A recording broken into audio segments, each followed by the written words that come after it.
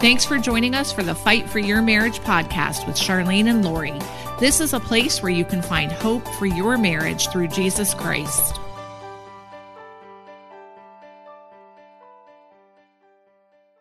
Hey, we're so glad that you're here with us for another episode. I hope that your summer is going well and that you are enjoying the activities. I know summer can sometimes be a time to slow down and relax and enjoy some late nights. And it can also be a time where it can be discouraging because you see other people going on vacation, or you may have to send your kids off with your spouse for an extended period. So we know it can sometimes be a lonely season. So today we have a special treat for you in sharing some special testimonies with you. And we love sharing testimonies. I love to have you hear other people share about what's going on in their lives and how God is moving in their lives, so that you know that God does speak and He does move in lives. And you just need to talk to the Lord morning, noon, and night. If you are going through a difficult time and discouraged, defeated, talk to the Lord about it and talk to Him, and I know He will speak to you. And sometimes when you hear testimonies from other people, there can be two responses. One response is you're inspired because you've heard this great, powerful testimony and how God has moved in a situation. And sometimes people can feel defeated because they can have jealousy come in and think, well, why didn't that happen for me? Or positively, why Lori, am I not seeing that answer to prayer? Positively. It's what about me? Lord, why didn't you speak to me? That's just right. Exactly what you So think. just recognize where that is coming from. It's not from God. And ask God to just help you to see His power in the situations that you're going to hear about today, and ask Him to show you that same power in your situation. Well, today's testimonies are coming from a group of people, and they were people that were able to come to town for our recent 30th anniversary celebration. And we had two opportunities to meet up with people. One night we had a group of out-of-state people come to our office, and we got to spend some time just fellowshipping with them and letting them get to know each other. And we opened the podcast room that night and invited people to come in and to just talk if they had something to share, or if they wanted to just share a bit of their testimony. And the next night we had our big event at a venue, and it was crowded and loud. And so you're going to hear some background noise from the people that shared during that event on the podcast, and the difference between the people that were just sitting here in our podcast studio with us. But it was a great opportunity to just sit across from some special people and hear how God's moving in their life. And I know that this is going to bless you, and I'm going to challenge you to stick around till the very end, because you're really going to love our last guest, and it will probably be the youngest guest that we've ever had on the Fight for Your Marriage podcast, but I'll give you that hint.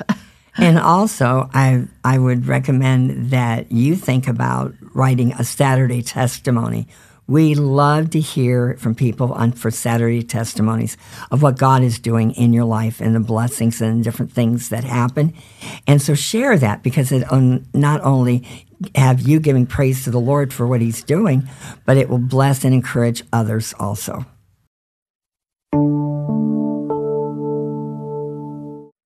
Okay, I'm sitting here with Delvis from Puerto Rico. So Delvis, what did God want you to share today?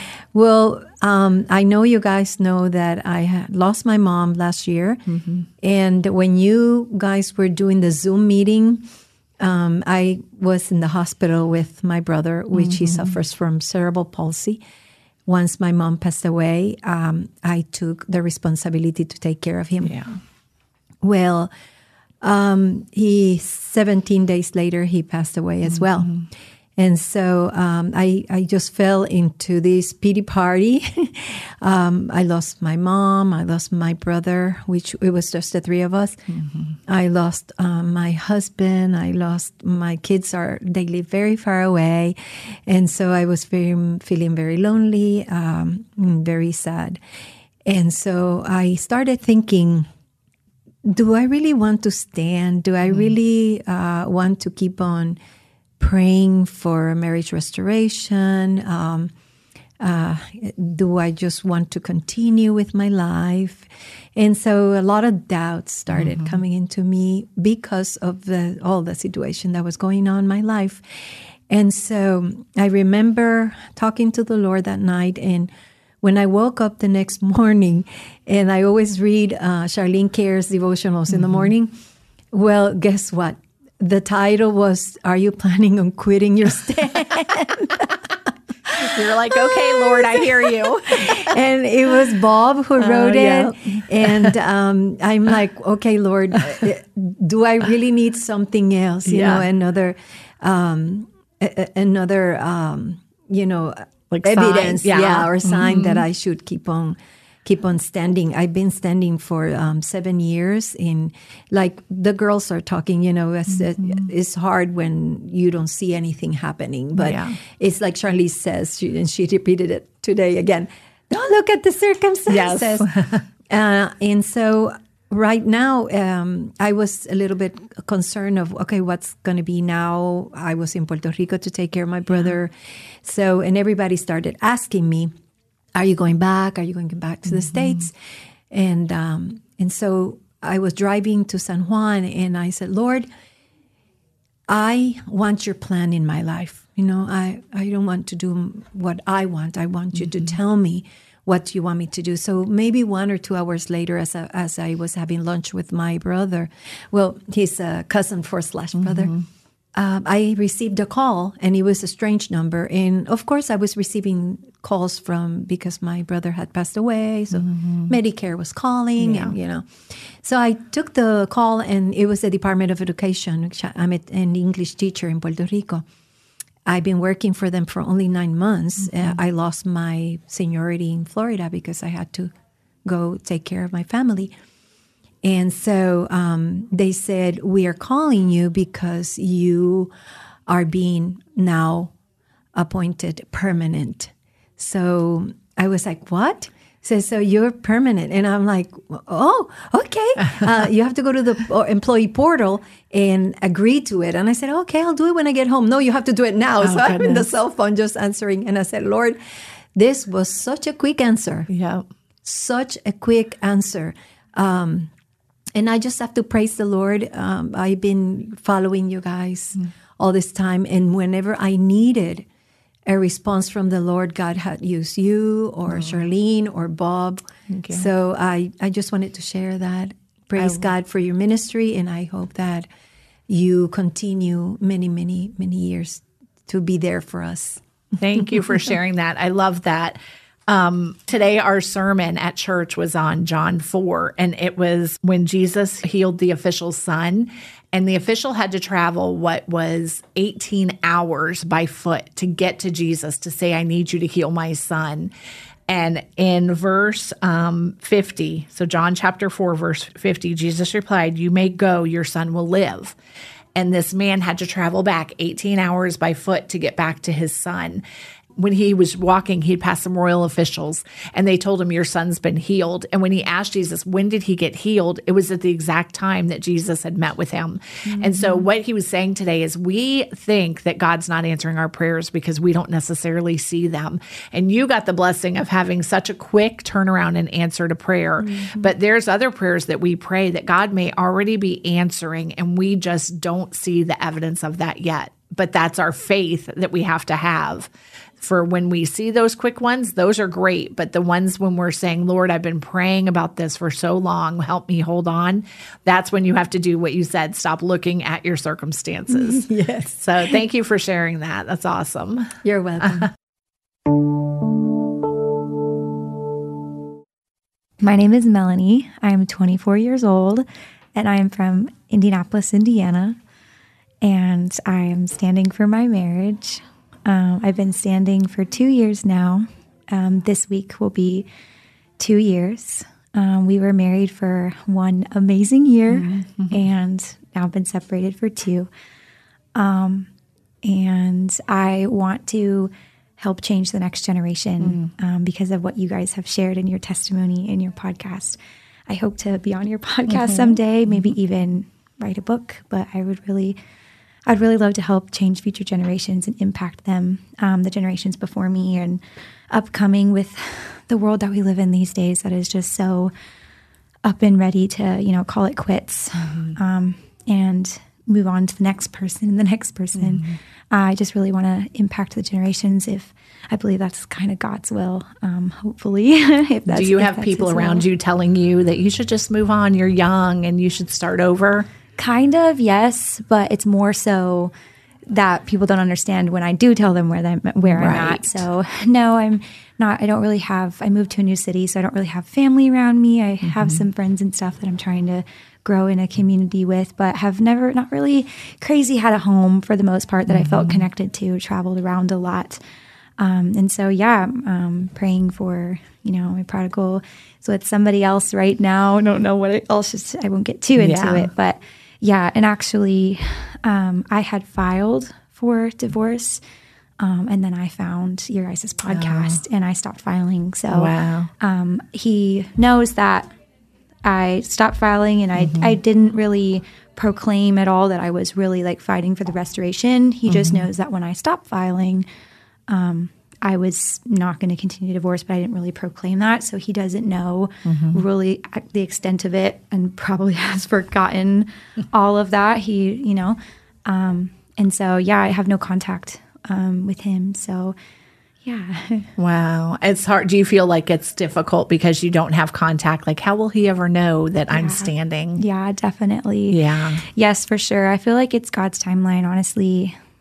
Of course, it's not crazy about the time, but I feel like he's spoken to me that Kyle and I both have a calling on our life. Yes. It's not just my story, it's his testimony too. I think I'm going to see him be walking in recovery. He struggles with substance abuse. Okay.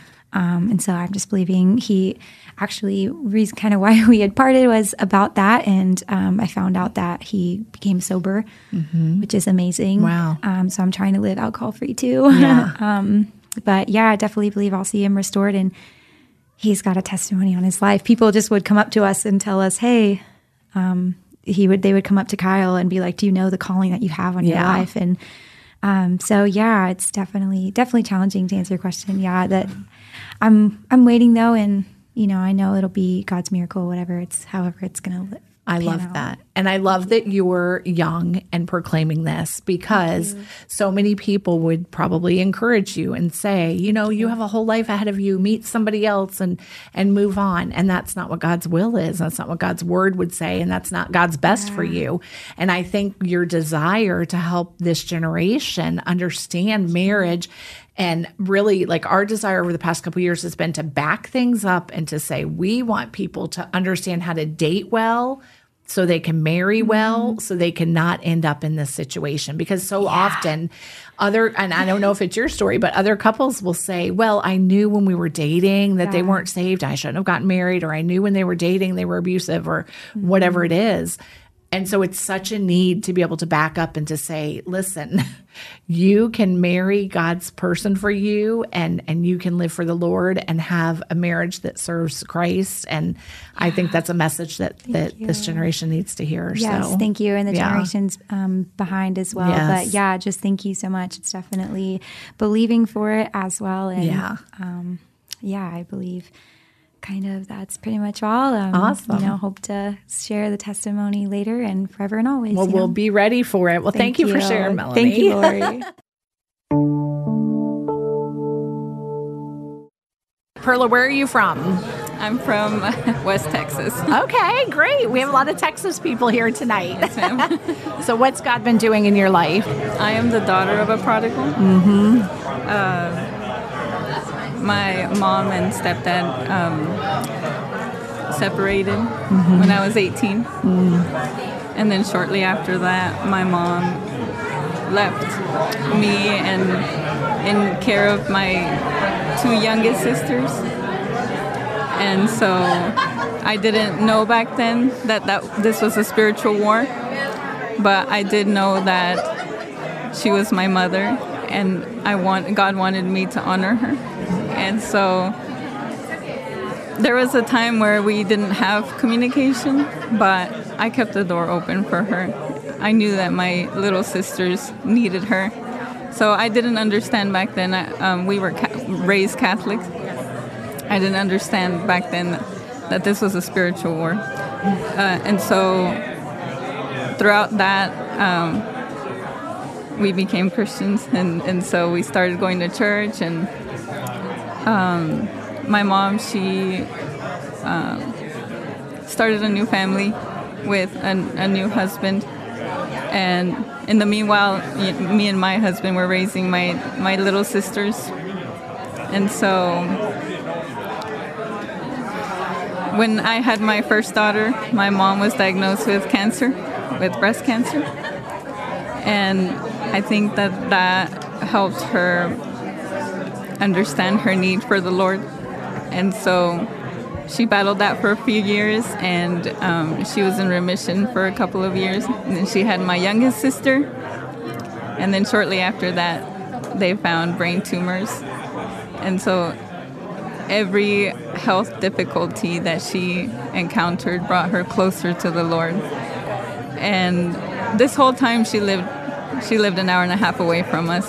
We were not living close, though we started seeing her more regularly.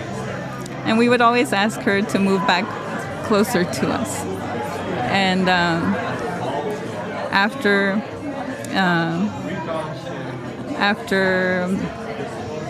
many years, she did move back closer to us, and she surrendered her life to the Lord. And are you standing for your marriage now? So shortly after her death, my husband left. Okay. And so, yes, I am standing for my marriage. But what I lived through with my mom, I had no idea the spiritual side of it. Yes. But once I started standing for my marriage, it's like God showed me my comic strip of mistakes, and I realized that this is greater than I am. Yes. That this is a fight that needs to be fought on my knees. For generations. Yes, ma'am. Like for you generations. saw that because of what you've been through, Exactly. that it affects generations. Yes. So that's amazing. I hope that strengthens your resolve to stand and fight, because do you have children now? I do. I have 2 children. Okay. So, And when you look at them, how old are they?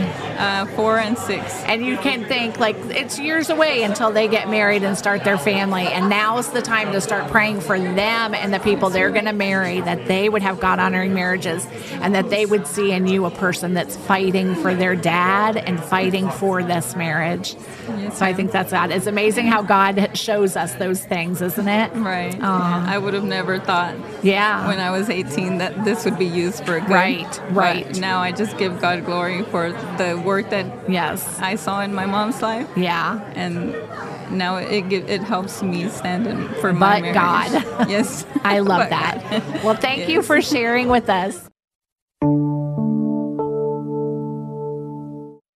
All right, Audra, where are you from? Originally Miami. I live in Hollywood. Okay, good. Yeah. All right. Well, what's God been doing in your life? I guess real quick, I've been restored since 2015. Wonderful. And I got to meet your mom tonight, and I thanked her because your ministry came to me in the darkest time in my life, and it was like a lifeline for me. And I read all of Charlene Cares, and I did what she said to do, and I pray. I still pray scriptures. I have a book where I pray scriptures for my husband. I have another book where I pray scriptures for my daughter. And I've just decided I'm not going to give up. Doesn't matter how long it takes. My marriage is restored, so praise the Lord for that. My husband doesn't yet have a personal relationship with Jesus, but God gave me a vision that the vision is from Jeremiah 17, verses 7 and 8. It's a tree. And it says, let me see, now I'm going to forget it. He will be like a tree firmly planted by a stream of living water that sends out its roots by the stream. It does not fear when heat comes. Its leaves are green. It is not anxious in a year of drought, and it never fails to bear fruit. And God gave me that vision for my husband. And so I just claim that. And I'm just going to keep on praying. And I've seen the changes. Like even today, I feel like there was a little breakthrough because my husband was unfaithful to me, and God, ended that in 2015. Good. But it's a process of restoration and rebuilding trust. But today, even though my husband has apologized to me, but I never saw him like really show remorse. But today he cried, and today he actually, excuse me, showed remorse for what he did, and that's the first time I've seen that. That's huge. So I know God is working, and I also have to praise God because my husband went on a mission trip with me for the first time. We just got back from Costa Rica. Wow. And my husband and my daughter both went on the mission trip with me. My husband shared his testimony about, the people that he met, and I really saw God loving my husband through the people on the mission trip. Yes. And even though, again, my husband, he's not saved yet, but he's experiencing God's love, and I see how God is like softening him. Yes. So I give praise to God, and I thank you for your ministry, and I just feel very blessed. Thank you.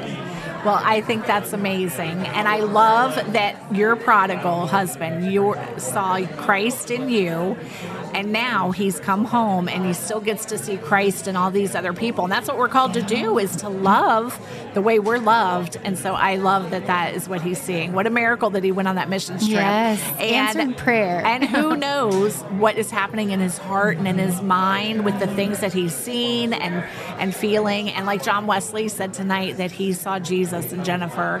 And I'm sure that's what your husband is seeing in you, is that love of Jesus. So that's awesome. Well, thank you for sharing. I love that. You. And call us when he gets saved, because we can't wait to celebrate with you. I will be shouting it from the rooftops. Thanks, you. Audra. Nice to meet you.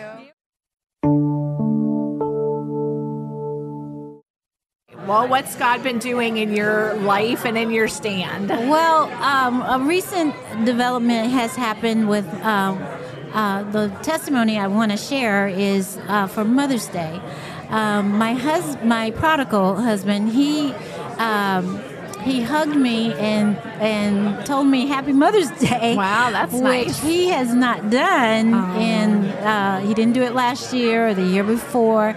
So I really take that as God is softening his heart and helping him to see the value that I did have. Yes. As a mother, he gave me a mother's ring, like when our children, when my last child was like 2 years old. Yeah. And he's not really been showing that he valued me as a mother. And this year he has. So I just want to encourage people that, God honors you as a mother if you've been in your stand. So standing for your family. Well, I love that you got to get that from him and to feel that. And it's hard some days when you feel like there's no recognition or appreciation for what you've done. Right. And that's where, like the Bible says, that Jesus will be your husband for this season. Right. Where you have to say, Lord, it hurts so bad. I want to hear those words. Right. And I love that you got to at least get that glimmer of appreciation. Yes. So I hope that's the first of many that you get from him. Amen. Well, thank you for sharing. All right, Stephanie, what are you going to share with us tonight?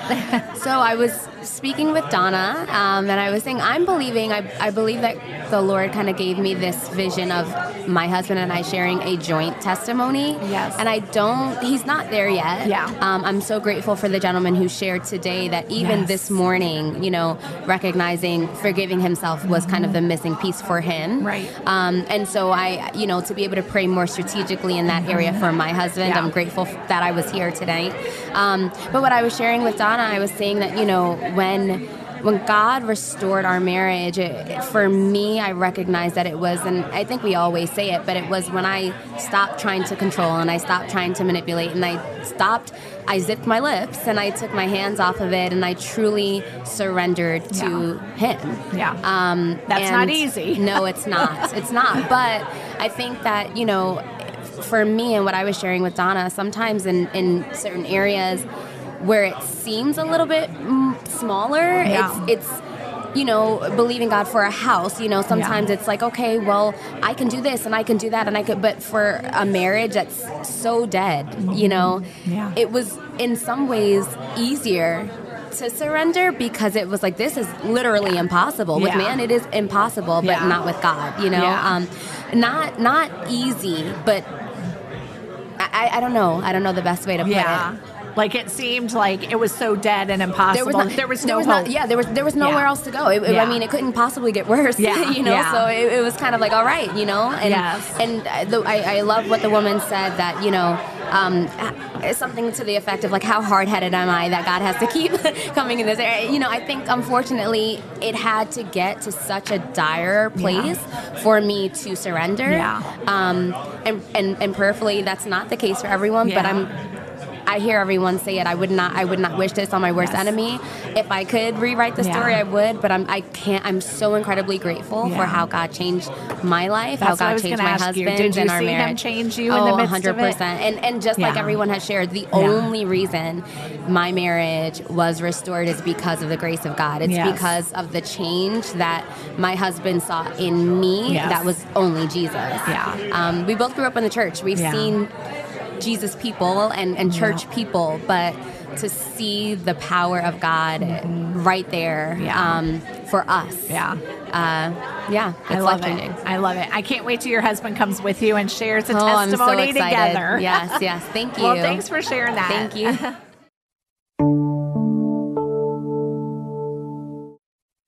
All right, Donna, the famous Donna, who many of you have prayed with and talked to and maybe received an email from, is sitting down to share with us. So, Donna, what's on your heart? I just wanted to say that we get so many emails, and we wanted to let you know that every single email, we are praying for you. We don't just read that email and put it away.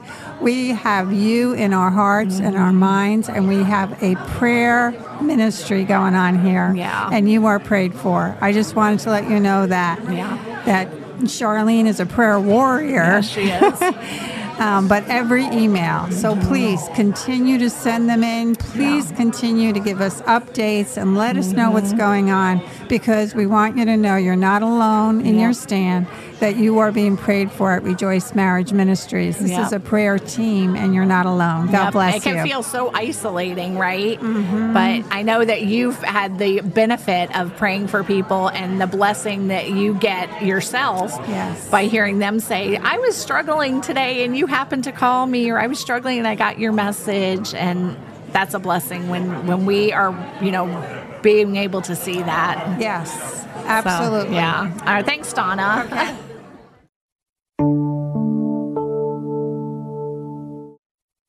All right, so Diane and Dwayne, you have a restored marriage. Yes. All right. How long have you been restored?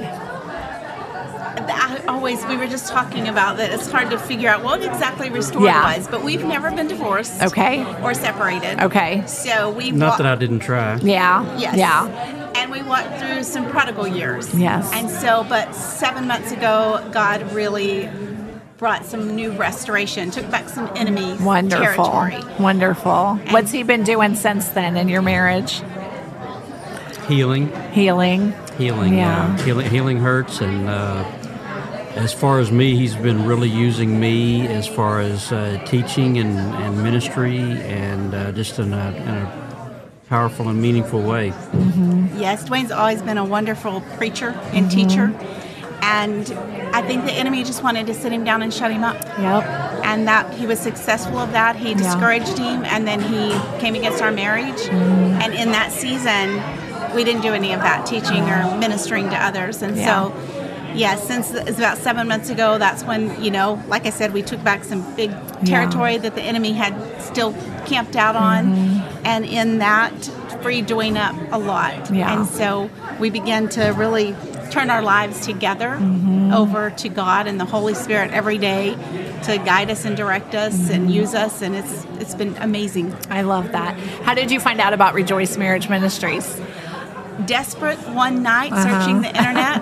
God just took me there. And I used to, years ago, know exactly what time in the middle of the night that email was going to be there. Because on lots of those sleepless nights, I wake up and think, oh, darn, it's not there yet. And then it's like, oh, I've got my email. And I'd get up in the middle of the night to read it, because it just gave me the hope I needed. I don't know how we would have hung on without it. It's been so amazing for us. Dwayne, did you see hope for your marriage, or did you think we had too many problems, there was no hope of ever having a loving marriage? I think had bought into some lies that the enemy had told me, and that he told me that I didn't need to be in that marriage, and that it was never going to work, and there was not any hope that it would ever be a good marriage. Yeah. And I bought into those lies. And what did you think when you saw your wife loving you and saying, "There's hope"? It was tough. Yeah. There were honestly times that I just kind of pushed her away. During that. Yeah. Didn't want to hear that. Right. How did that feel? It was discouraging sometimes, but I reminded myself a lot. I didn't stand for him. I stood for God, and that it wasn't up to either one of us to heal our marriage. It was up to God. Yes. And so even in those times, God told me over and over, love him well. Just love him well. And I just focused on that. And I knew there was a time I thought, he's just hurt. And I think sometimes we don't recognize that as grown adults, we get hurt. Yes. And we act out of that hurt in ways that are, not good. And I just could see him in that. God gave me that vision of him hurting. Yeah. I think I had to come to the point where I realized that in and of myself, there was nothing that I could do to be the man that God had created me to be, or the husband that God had called me to be, the husband that she needed. And I had to come to that place to where I had to start my day every morning with the first thing that I do, and I still do it to this day, is I pray for the Holy Spirit to fill me and to lead me and guide me and direct me to operate in the Spirit and not according to the flesh. And to keep that default fleshly mode turned off, because if I don't do that, I know what's going to happen. I'm going to start operating in the flesh again and probably make some of the same mistakes I made in the past. It's not easy. It's a daily surrender, like you said. It is. Sometimes hour by hour, right? Yes. That's right, yes. So I love that. Well, thank you for sharing what God is doing. And you guys know this is a great chance for me to plug. We have a Restored and Redeemed devotional that is for restored couples. So I hope that you're reading that and it's benefiting from it. And I want to invite you, if you ever want to write and share something, please do. And we would love to share that. The couples love hearing from people who are walking that same journey with them. So, one girl shared tonight that her marriage has been restored for 5 months, and she said it's not easy back together and saying, okay, we're now this 2.0 version of who we were. Now we have to react and act differently, and that's not always easy. So thank you for sharing that. I love that. One of our main points that Dwayne's always telling me, we're better than ever. Yes. That was brought out tonight. We're not going back to who we were. It's not restored to that. It's better than ever. I love that. I love it. Thanks, you guys. Thank you.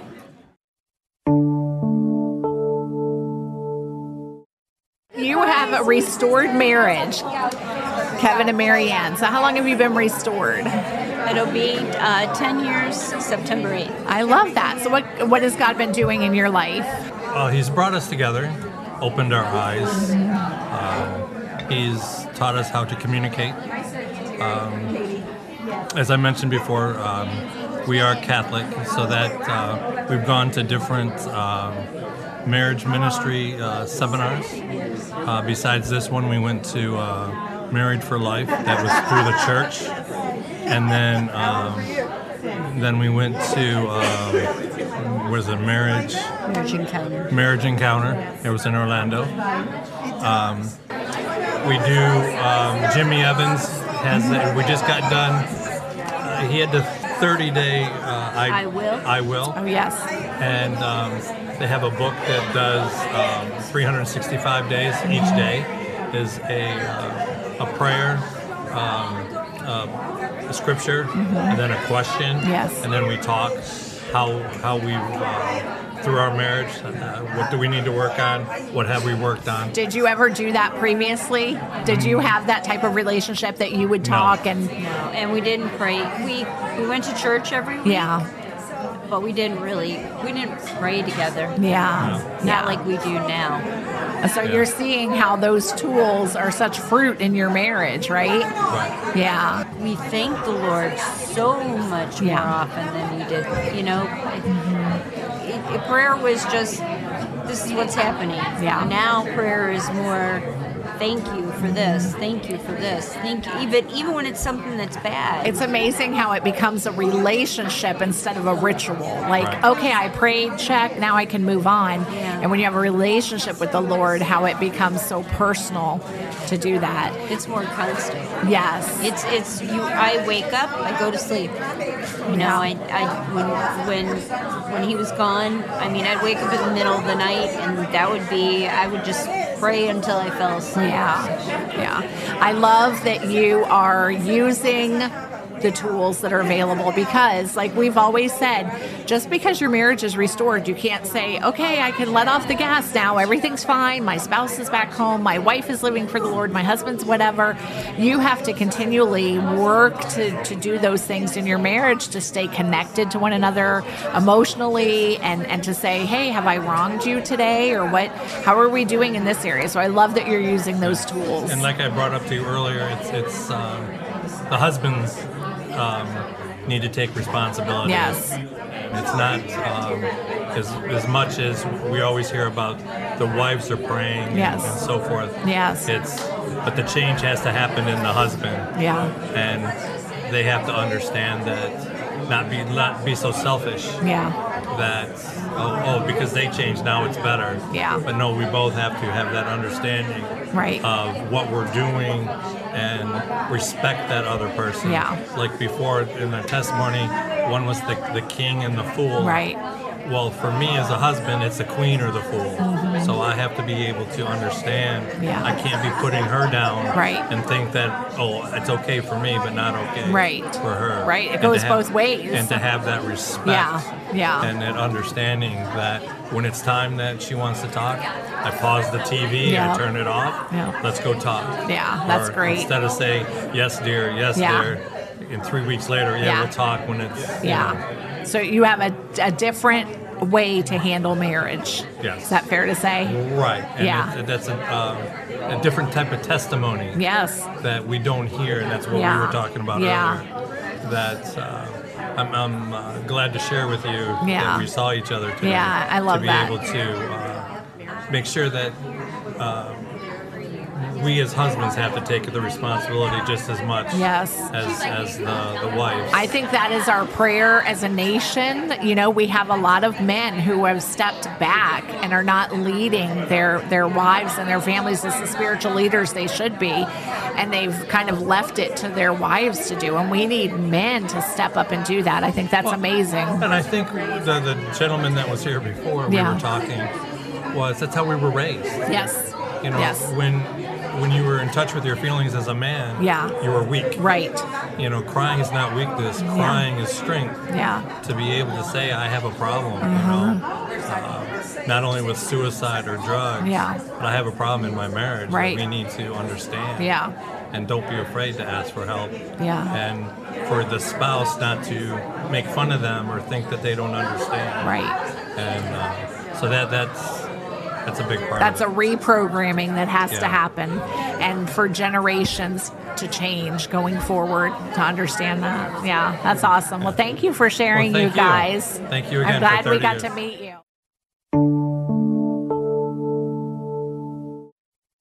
Andrew from New Mexico. How old are you, Andrew? I'm 12. 12 years old. Okay, tell me about your family before you start. We are a family. And families have faults, and they have good things. Yes. It's very, very complex, I would say. All families are. Who's in your family? Well, you are. My mom is my mom. Yeah. Hi. So, my mom and my dad, and that's where all, like, the stuff happens, because the whole restored marriage thing. Yeah. And my sister Addie with Down syndrome, and all the various animals that we have, and then me. You got a busy life, huh? Yeah. So what do you think about this? You're here And your mom and dad shared their testimony tonight, a little bit of your story of what happened in their marriage. And what do you think about all that? I think that it's cool that we get to be a part of all of this. Yeah. And we get to be like, they get to be an example to all of the people standing in their marriage. Yeah. I think that's cool.